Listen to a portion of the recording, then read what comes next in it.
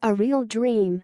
Mozart, Beethoven, and Bach gave a concert at Carnegie Hall, playing beautiful classical music just to please and enthrall.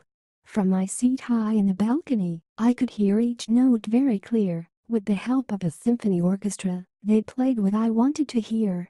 They were given a standing ovation by an audience brought to tears. Concertos, sonatas and fugues played by men who have been dead for years.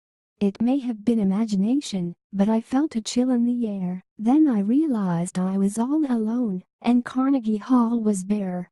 I wondered if any of this was real, or was it just all in my head? Did I really see this music, played by people who are dead?